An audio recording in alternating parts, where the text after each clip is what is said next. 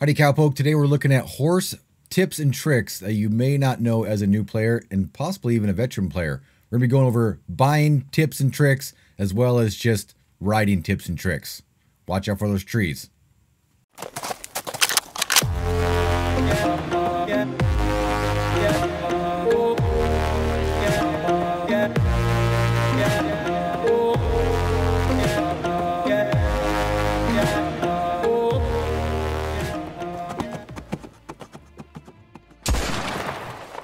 Alright, so what is the best horse in the game? What should you buy as a new player? There's so much stuff to look at when you go into the stable for the first time. Tons of horses in here, tons of saddles in here, and what does it all mean? We're going to go over all the quick stuff to learn really quickly. So in a nutshell, every horse has 4 basic stats. They have their stamina levels, their health levels, their speed, and their acceleration. They all differ, but it doesn't really matter too much, and we'll explain why as this video goes on. Of course, when you first look at a horse, you'll see the horse's base stats. We'll look at the Silver Dapple Pinto Missouri Foxtrotter. Now that is a long name. As you can see, has stamina is a little over halfway, health is at halfway, speed is set at 7 bars, and his acceleration is set at 5. Now, what can we go off of this? Now, as you level up your horse in bonding, its health bar will actually increase as well as its stamina bar. Now, you can get horses that have a full health and full stamina bar after bonding level 4, but they already have to start at about 3/4 of the way. And then every horse can increase its overall speed and acceleration by 2 bars just by putting stirrups on the saddle that you have on it. So of course, every horse is going to be different depending on if we go Missouri Foxtrotter here or if we go the Mustangs. They're going to start out a little different. As you can see, these ones start out a lot lower and their max is a lot less. As you get higher up, it kind of increases a little bit. If we go down to like the 𝐾𝐤𝐤𝐿, I believe, one of the roll horses, it starts off down here pretty high up. As you can see, its stamina and health bar start pretty high, and as you get it ranked up, it actually can almost get fully maxed, all those speed accelerations down. So which horse is best? Which horse should you buy? Technically, all of this stuff doesn't really matter in the long run. Of course, if you're running a lot of horse races and you want to have the fastest horse in the game, then of course you're going to want to look for that horse that can get a max speed, like some of the Criolas here. The Criola can actually get a max speed, and a couple of horses can as well. But if you're just in it for overall gameplay, any horse will do, because the tips that we're going to give you here will actually make all of these horses fantastic. So the ability to make any horse in this game great for overall performance is, of course, because of its equipment. The saddle. Now, I have quite a lot of saddles in the game, and we'll go through a few of them. The 𝐑𝐞𝐤𝐲 saddle is the #1 saddle in the game, and it's unlocked at rank 35. Now, the reason it is the #1 saddle in the game is you guys can see its stats down below. There are some saddles that have a few different stats that are better, but this is the only saddle in the game that has a stamina drain rate. As you can see, it's -35. It is the only saddle in the game that has this drain rate, and it has the ability, because of this drain rate, to actually add stirrups to the game to make it even better. As you can see, you can add stirrups to the 𝐑𝐞𝐤𝐲 saddle all the way up to the hooded stirrups. These hooded stirrups will actually give it an additional -50 in that drain rate, giving the 𝐑𝐞𝐤𝐲 saddle an overall drain rate of -85. Now, the only other saddle that comes close to that is the new Upland saddle, which is part of the prestigious bounty hunter roll. That actually has a stock drain rate of -65, as you can see there. But the problem is, this is an improved saddle, and if you actually click on this saddle, you cannot go into the stirrups and upgrade those at all. So it is set at -65, which isn't too much less than -85, but it is a little bit. So to go over that again, all improved saddles in this game have a base drain rate. Like the Upland saddle, -65. I actually also own the Rattlesnake Valkyrie saddle, which is actually the most expensive saddle in the game. This saddle costs 20 gold bars. It has a drain rate of 50 as well. But just like all improved saddles, you cannot upgrade the stirrups at all. Unlike the 𝐑𝐞𝐤𝐲 saddle, it has a drain rate, plus you can put stirrups on it to give it -85. So it is still the best saddle in the game, although any of these improved saddles with a -50 or better probably won't be too bad. I've been running the Upland saddle on 𝐾𝐩𝐲 for quite a while without no problem at all at -65. To explain it more, I've gone ahead and equipped the cheapest saddle in the game on 𝐾𝐩𝐲. So we are double 𝐾𝐩𝐲 right now. As you can see, we have 0 stirrups in here. So once you get a good saddle, anything that's not an improved saddle, including 𝐑𝐞𝐤𝐲 saddle, you want to go in here to your stirrups. These do unlock throughout various levels in the game. And this is what I mentioned earlier about the extra speed and acceleration you get, but that's not what's most important here. The most important thing to look at is the drain rate. As you scroll up these, you can see you slowly start to get a drain rate on your saddles. We got -5, -10, -15 plus an extra speed and acceleration slot. Then we have -20, -25, -30, -35, and the last acceleration spot for speed and acceleration. And then we keep going up. We have -40, -45, all the way up to the hooded stirrups will give you a -50. So you can make any saddle pretty good in here by unlocking these hooded stirrups. Unfortunately, the hooded stirrups unlock pretty late in the game. I think rank about 50 something. So the 𝐑𝐞𝐤𝐲 saddle unlocks way before this and gives you a pretty good drain rate to start with. And one little secret with the 𝐑𝐞𝐤𝐲 saddle as well, since it has a drain rate of -35, and we all know on stirrups, when you increase the drain rate with stirrups, you also unlock some of those gold speed and acceleration. The actual 𝐑𝐞𝐤𝐲 saddle has a hidden third gold bar. If we go back here real quick, we take a look at 𝐾𝐚𝐤𝐲's actual stats. As you can see right here, with the 𝐑𝐞𝐤𝐲 saddle on 𝐾𝐚𝐤𝐲, he has 3 gold bars for speed and acceleration. That's one more than it actually shows in general stats for any horse. So keep that in mind if you're looking at saddles. This definitely makes a 𝐑𝐞𝐤𝐲 saddle pretty good to have.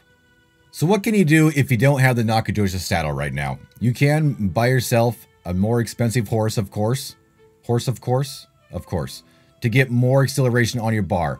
As you can see right now with 𝐾𝐚𝐤𝐲, we have not even half right now, which with a cheap saddle is a little bit of a problem, but with a good saddle, it's not too bad at all. I did go ahead and put the cheapest saddle on the game for 𝐾𝐚𝐤𝐲. I'm going to give him a little bit of food real quick just to get his cores up. You want to make sure to keep your horse's cores all the way up. I don't do it very well at all. Let's go ahead and give him 2 apples. 2 apples are good for sure. And we have the cheapest saddle in the game with no stirrups right now. So if we start running right now, you can see that our stamina starts going down pretty fast. And we'll probably run out fairly easily just by riding a little ways. Now, one tip to get around that is on controller. Just use your left stick. Every 5 or 6 seconds, I believe it is, you can just press in on the left stick. It would be L3 on PlayStation. And if you can watch my stamina real quick, boom, there I got some back, just like that. So you never really can run out. You actually can go pretty far. If you just keep clicking L3 right there, it's about every, I think 6 seconds I counted, maybe a little more. All depends on what you're doing, but you definitely can get most of your stamina back by running that trick right there. So make sure you guys remember in that, to be able to get some of your stamina. Another trick as well is to not run in a full gallop. Right now we're kind of running at the canter speed. It's not full gallop. The Red Dead Online has 2 or 3 different running speeds. And you can run in the canter speed right here and go pretty far. And you can even use cinematic mode as well and get pretty far. We can just run at this speed right here and just get it set like that and just run like this. And we can run quite a long ways. We're going to run all the way to Armadillo here from Tumbleweed at a nice gentle trot and see how much stamina we actually use.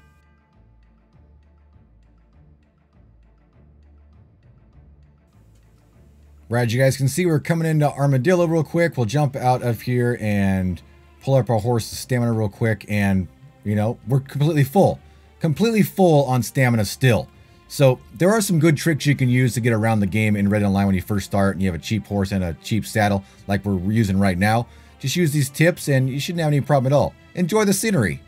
Now let's check out some of the cool tricks you can do with your horse. Now, some of these don't unlock until you bond your horse up, so make sure you're at full bonding level before you try any of these, because they all are different. Some of them unlock at level 2, some all the way at level 4, so we're going to go through all of them. Every horse has 3 basic buttons to use. Of course, you have the, button to go, you have your button to slow down and stop, and you also have your jump button. We got to be moving to jump. There we go. Jump. Yeah, little trot. There we go. Perfect. So there are a couple ways to stop. Of course, if you're going, you can just hold down the stop button. It is L1 on PlayStation. I think it's LB, right, on Xbox. But there's also a better way to stop as well. If you hold down the stop button and the go button at the same time, which is X on PlayStation, so R1 and X, you'll actually do the sliding stop. I'll show you that real quick right here. So if you hold down both of those at the same time, you'll do a sliding stop, and you can use the left stick to spin around if you want. That's an easy way to stop a lot quicker than the standard way. You can actually slide in and get to a good stop. There's also another way to stop really fast. Before you learn that, you got to learn how to rear.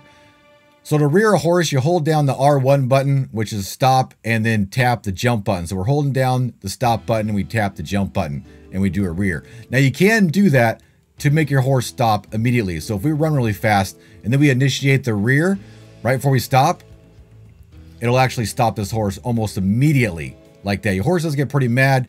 Use the calm down button, the left stick, to calm it down a little bit. It's okay, 𝐀𝐻𝐸, I know. We're just showing the cowpoke some pretty cool stuff.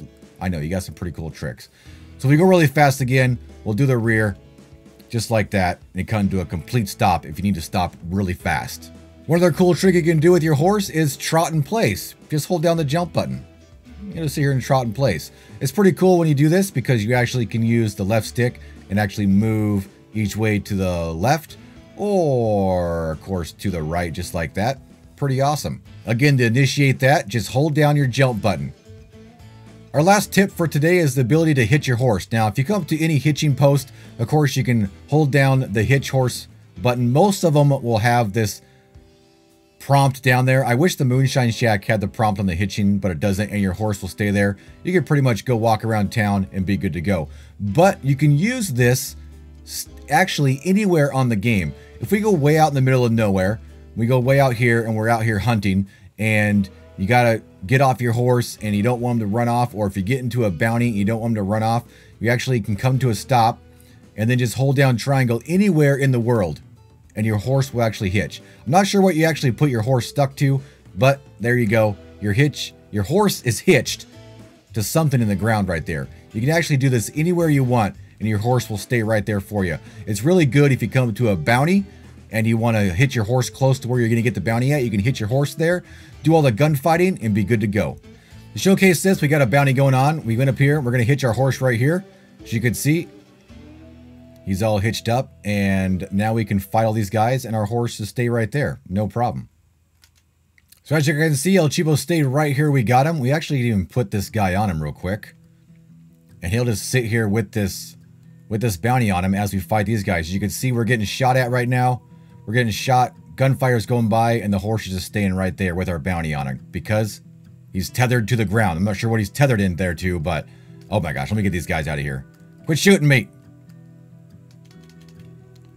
And horse is still here with the bounty. Didn't take off running. So you can use that hitch method anywhere in the wilderness outside of any town. When you're in a town, you have to hitch to an actual post. Most of them work. Other than that, you can use it anywhere you want to keep your horse where you want them. Last thing we're going to talk about in this video is bonding your horse. Now, I am on a horse that is new to me. Just got him here recently. Haven't really bonded him up very much. The way to check your bonding, oh my gosh, it's a huge vulture, is to actually go into your player menu right here. If you go into your player menu, you actually can go over to your horse. Right now we're riding Tester. That's his name.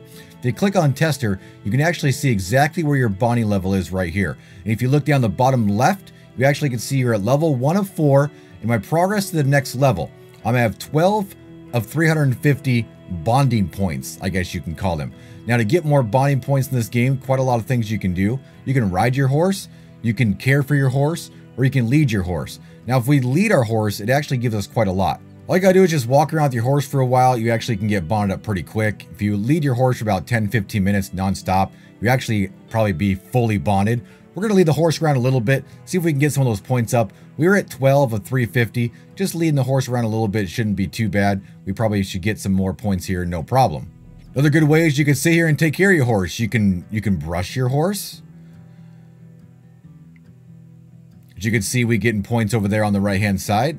Then you can just take care of your horse and pat your horse and take care of it. You can actually feed your horse as well. So you can't sit here and just sit here and grind, brushing, feeding, and all that. You can also lead your horse as well. So we'll give them a little bit of stuff. We'll brush for a little bit. We'll feed for a little bit. And then we can go back and check. And you can see that our stats are going up. Now, it does take quite a while to get all the way to bonding level 4. You want to do that, though, because that will increase your stamina and your health for your horse. And the distance you can whistle for your horse, as well as how well your horse listens to you. So if we go back to the stats now in player, we go back to Tester here, you can see that we are above 12 now. Now we're at 37 of 350. Not too bad. And one little tip here as well as a bonus, Gus does have a trinket that works with horses. It does increase your bonding level. It permanently increases your bonding level by rate of 10%. Not too much there, and it costs $500. I don't think it's actually worth it because it's pretty easy to bond horses. Like I said, leading a horse for 15 minutes or so, just nonstop. You could just walk from Armadillo to Tumbleweed and pretty much have a horse bonded up fully in no time. So wouldn't recommend getting that, but I did want to showcase it here in this video so you guys are aware of that. I do hope all these tips helped you guys out, learn a few new things with what a horse can do, a good ability to buy horse equipment as well as choose which horse you want. Any one is great in the game as long as you have good equipment, just like we mentioned before. If you guys enjoyed this video, ever helped you out, make sure to smash that like button. If you're new around here, consider subscribing to the channel for more Rather Online content, including tips and tricks, news updates, gameplay, just good old-fashioned fun. Hope to see you on the prairie sometime, but until then, see you later.